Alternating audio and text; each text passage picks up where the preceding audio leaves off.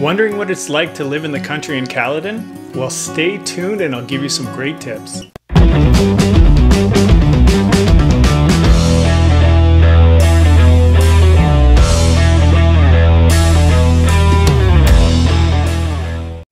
If this is your first time to our channel and want to learn more about Caledon and the surrounding area, please hit subscribe.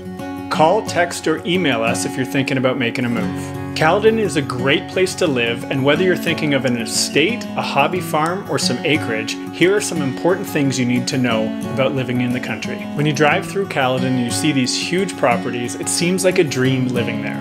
But did you know that most of these homes are heated with propane, or geothermal, or sometimes electric? Water. Most country homes are on a well. When living with a well, you should have a filtration system and possibly a water softener. And of course, septic tanks. Most country properties are on septic systems. A septic system is where your waste goes. Septic systems can work well for many years, as long as you'd look after them properly. A couple other key things that you should have when living in the country is all the proper tools and machinery. Plowing the driveway, cutting the lawns can take a long time. And having a backup generator is great too when the power goes out. Country living can be a dream for most people, but you need to know what you're getting into. If you have any questions about living in the country and need to know more, contact us today.